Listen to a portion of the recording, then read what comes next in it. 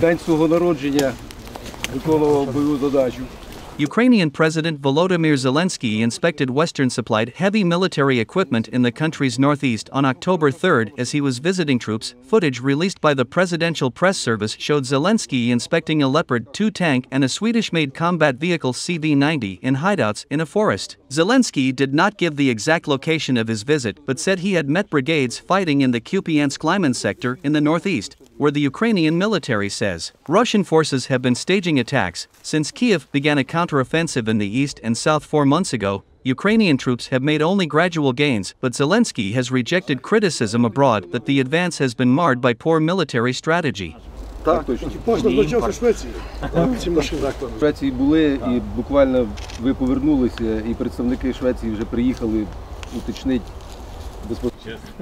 Виходу точно немає, а ми навіть цього не сумніваємося. Дивіться, траки може. Пане президенте сказали, що ви їм наказали, вони буквально на другий день вже приїхали. Каже.